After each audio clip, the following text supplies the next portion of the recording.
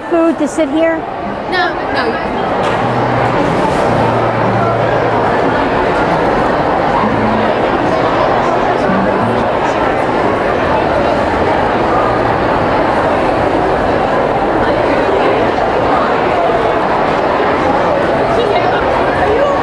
Yeah. Do you need some help? No, I'm just waiting for a group. I was wondering. Who are you waiting for? Yeah, my friends. I was just wondering if they were almost done on the table. Oh, okay.